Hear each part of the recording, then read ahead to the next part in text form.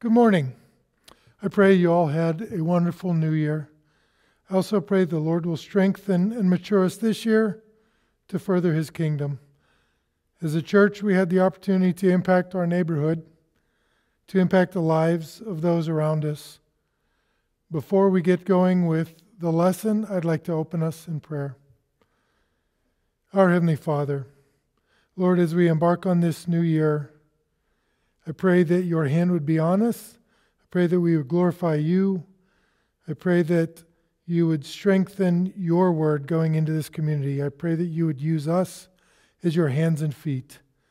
I pray that you would bless now the lesson, the reading of your word, and what you have for us from what you gave to Paul to give to the Corinthian church. I pray your hand would be on us. Thank you, Lord, for your many blessings. In your precious and holy name we pray.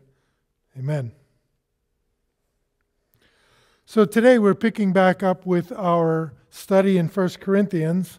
We're in chapter 14, verses 1 to 25. Please turn in your Bibles or in your electronic applications. In this chapter, Paul is contrasting prophecy with speaking in tongues.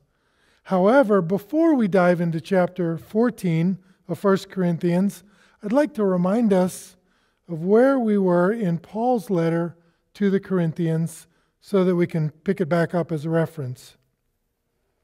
In chapter 13, the love chapter, Paul addresses how the Christians should exhibit love. He addressed what it is and what it isn't. It is patient and it is kind. It isn't selfish or jealous, and it keeps no record of wrongs. It never rejoices in unrighteousness, but rejoices in the truth. It endures, it believes, it hopes, and it never fails. In the last verse, it is contrasted with faith and hope. And love is found to be superior. But why? Why is that? Well, faith and hope will fade away.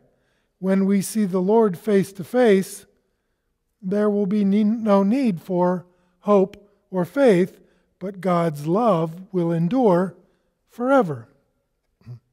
So picking back up now to where we are in chapter 14, verses 1 to 5, I'll be reading from the New American Standard Bible. Paul writes to the Corinthians, "Pursue love, yet desire earnestly spiritual gifts, but especially that you may prophesy. For one who speaks in a tongue does not speak to men, but to God.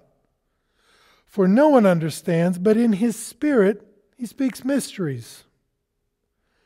But one who prophesies speaks to men for edification, for exhortation, and consolation. One who speaks in a tongue edifies himself. But the one who prophesies edifies the church. Now, I wish that you all spoke in tongues, but even more that you would prophesy. And greater is the one who prophesies than the one who speaks in tongues, unless he interprets, so that the church may receive edification." We're instructed to pursue here love, not just to show love. Pursuit implies action and effort. It is not lazy. It doesn't just sit around and wait for things to happen. We're to actively love people and to show God's love to them by serving them, just as was done this past week here in the church. Paul also directs the Corinthians to earnestly desire spiritual gifts.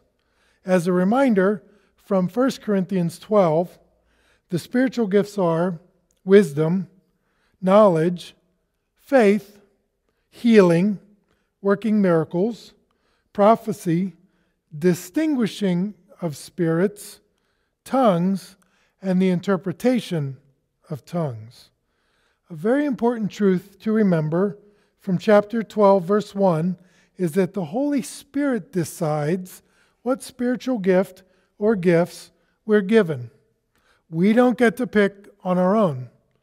Verse 11 says, "The same Spirit works all these things, distributing to each one individually, just as He wills."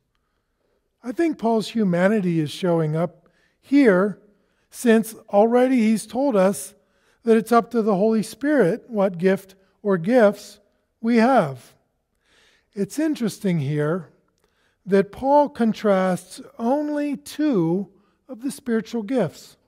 Some biblical scholars believe that this gift is one that some in the Corinthian church prized above all other gifts. That's why Paul had to address speaking in tongues here. The Corinthians were using the gift incorrectly to satisfy their own egos. They were puffing themselves up. So Paul had to address the issue. Those who speak in tongues speak to the Lord, as it says, not to men and women, but one who prophesies speaks to men and women or to the church. We often think of prophecy as predicting the future, and often that's what it is.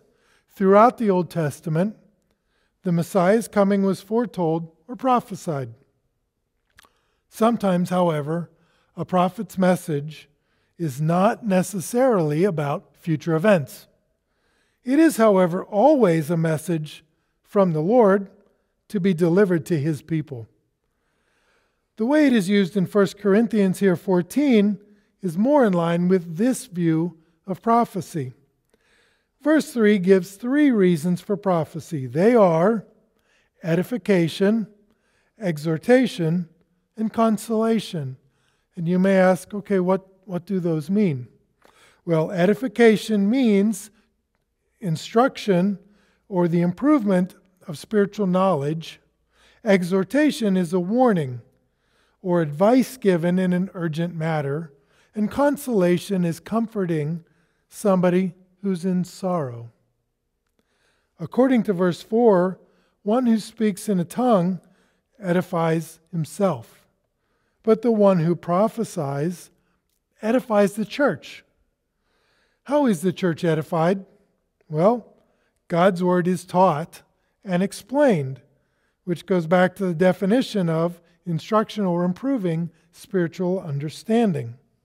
In verse 5, Paul explains that the church understanding God's word more fully is far more important than one person or several people speaking in such a way that no one else understands, unless someone interprets. Now picking up with verse 6 and through verse 12. "But now, brethren, if I come to you speaking in tongues, what will I profit you unless I speak to you either by way of revelation or of knowledge or of prophecy or of teaching? Yet even lifeless things, either the flute or the harp, in producing a sound, if they do not produce a distinction in the notes, how will it be known what is played on the flute or on the harp? For if the bugle produces an indistinct sound, who will prepare himself for battle? So you also, unless you utter by the tongue speech that is clear, how will it be known what is spoken? For you will be speaking into the air. There are perhaps a great many kinds of languages in the world, and no kind is without meaning.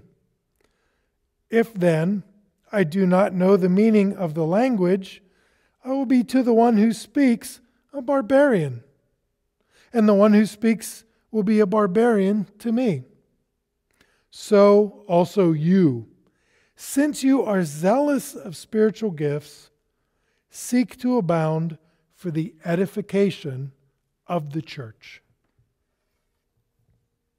Notice how in verse 6, the prophecy is included with revelation, knowledge, and teaching, adding to the idea that here prophecy is used not in terms of future events, but of explaining or interpreting the Word of God.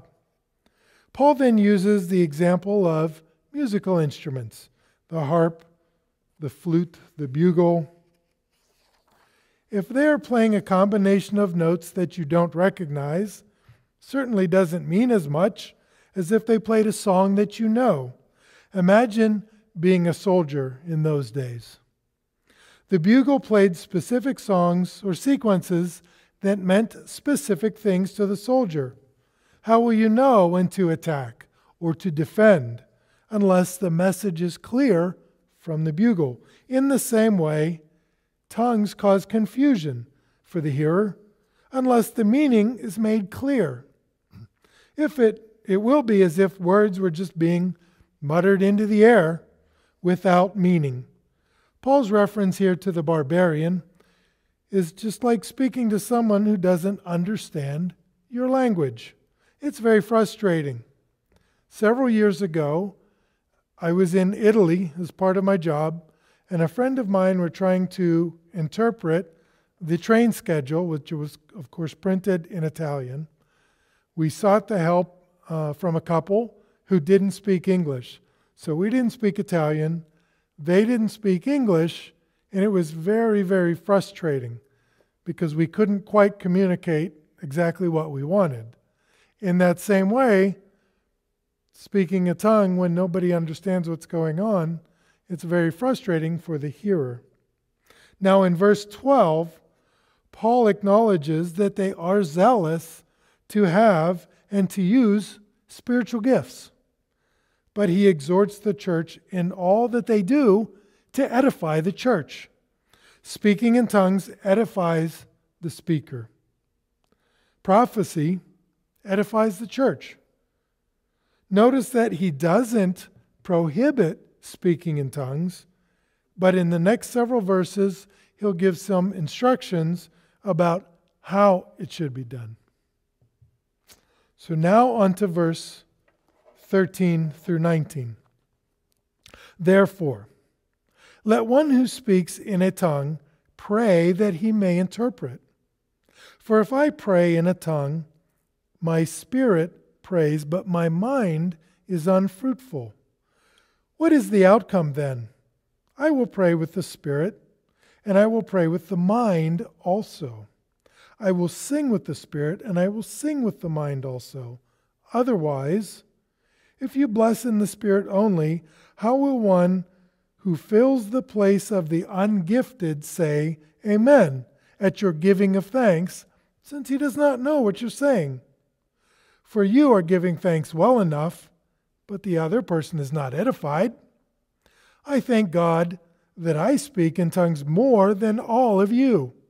However, in the church, I desire to speak 5 words from my mind, so that I may instruct others also, rather than 10,000 words in a tongue. Now, Paul acknowledges that some in the Corinthian church will speak in tongues. He doesn't forbid it, he acknowledges it, but he directs that there should be some interpretation. One of the spiritual gifts is, as we discussed, the interpretation of tongues. And Paul indicates that the speaker should pray that he interprets. However, it could be that another has the gift of interpretation. Either way, when the speaker interprets or whether someone else interprets, there should not be confusion in the worship service, and that's the key. There should never be confusion in the worship service. In verses 14 to 16, Paul distinguishes between the mind and the spirit, and he introduces the use of the term ungifted. Now, scholars generally believe that this can be a number of possibilities. They could be unbelievers, they could be visitors, they could be illiterate, as was very common in that day, or it could be just someone who does not understand what is happening. Either way, they are not edified by what's going on. If they're not edified, how can they agree or grow in maturity? Now to the distinction between the mind and the spirit. I'm not saying that that's what's going on here, but I am reminded of what Paul wrote to the Roman church in chapter 8, verse 26. There he told the Romans, in the same way, the Spirit also helps our weakness, for we do not know how to pray as we should, but the Spirit Himself intercedes for us with groanings too deep for words. And He who searches the hearts knows what the mind of the Spirit is, because He intercedes for the saints according to the will of God. Now, when our mind doesn't know how to pray, or even what to pray about, the Holy Spirit within us is never confused about what the needs are. So Paul finishes here by reminding the Corinthians of his ability to speak in tongues more than any of them. He doesn't do this to brag or boast, but to remind the church that what is done in the worship service should edify the body and glorify God. It should instruct, it should encourage, it should build up the believers. It should not be done to build up the ego of the one speaking in tongues. That was what was happening with some in the Corinthian church. Finally, in verse 20 to 25, Paul provides further explanation and instruction. Brethren, do not be children in your thinking, yet in evil be infants. In your thinking be mature. In the law it is written, by men of strange tongues and by the lips of strangers I will speak to this people. And even so they will not listen to me, said the Lord. So then, tongues are for a sign, not to those who believe, but to unbelievers. But prophecy is for a sign, not to believers, but to those who believe. Therefore, if the whole church assembles together and all speak in tongues, the ungifted men or unbelievers will enter, and they will not say, won't they say that you're mad?